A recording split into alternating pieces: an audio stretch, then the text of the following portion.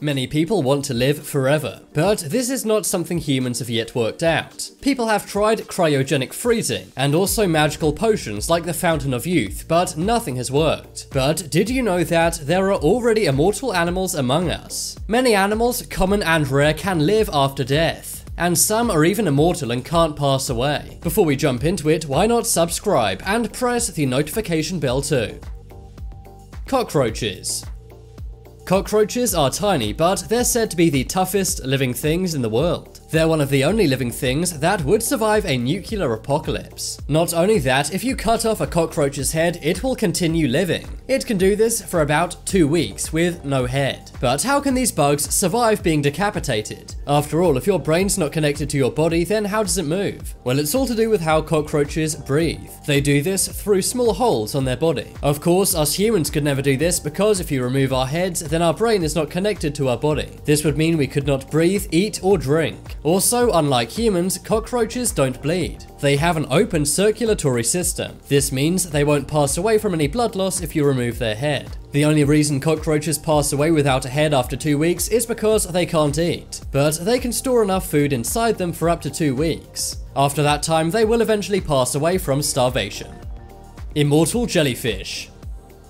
Jellyfish are fascinating and sometimes painful animals. They're also very mysterious, as jellyfish don't possess brains. Instead, they're made up of a net of nerves. But did you know there's one species of jellyfish which ages backwards? This has led to some nicknaming it the immortal jellyfish. Its scientific name is Turritopsis doomy. If the jellyfish is injured or sick, it returns to its polyp stage. It does this over 3 days. It transforms its cells into a younger state, and it will eventually grow back into adulthood all over again. So if this immortal jellyfish is injured, it can simply regenerate into its younger self, and then it can restart the clock and begin aging back into adulthood. The method this jellyfish's cells use is called transdifferentiation, and this has now inspired scientists to try and use the same technology on humans. Using stem cells, they may be able to edit humans' biology. Humans could soon be bioengineered to repair damaged tissue, and perhaps it's a step towards immortality for us.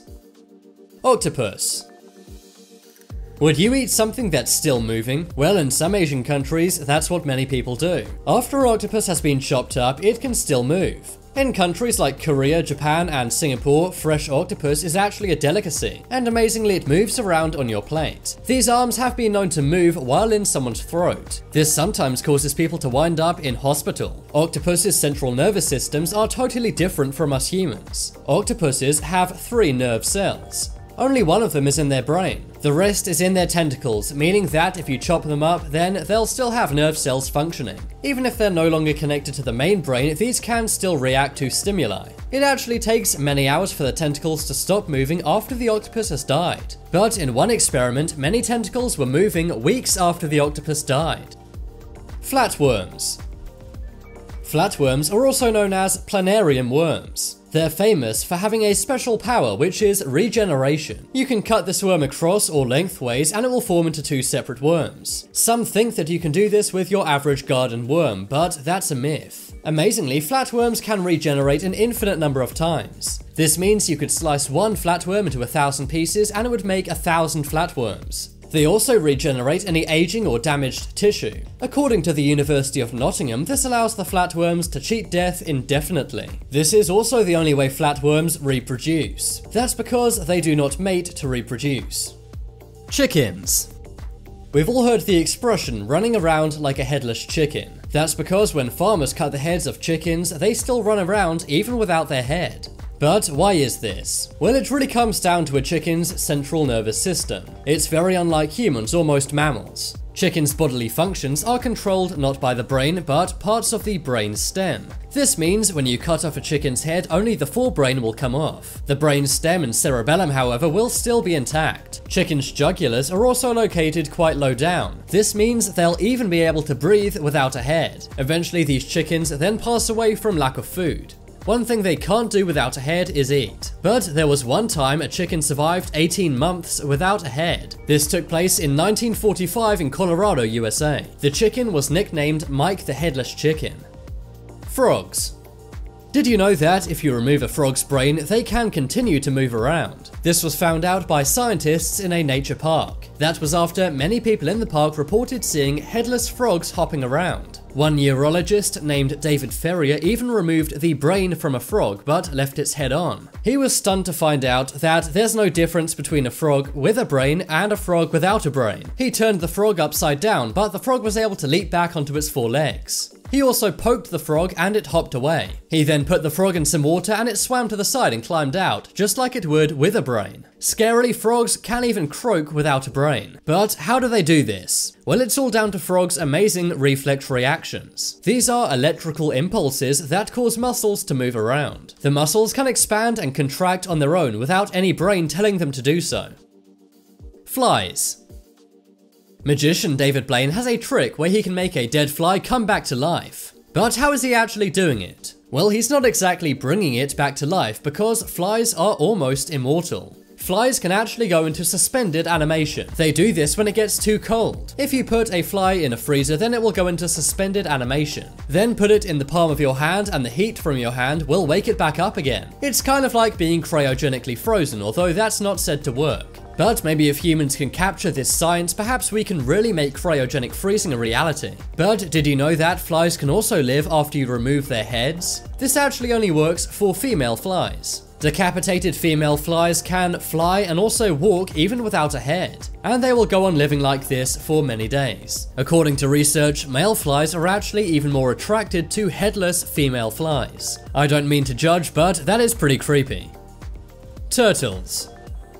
Turtles have special cells that take over when their brainstem is not getting signals from their brain. They can use these to make sure their heart still functions, and they can do this even if their brain has been removed for a long time. Turtles' hearts don't require much blood. This means they can be cut off from oxygen and nutrients and still live for a long time. The loggerhead musk turtle can survive after death for 5,000 hours. That's 208 days. They're able to consume oxygen from water through their skin. Their hearts can also retain blood and nutrients for a long time.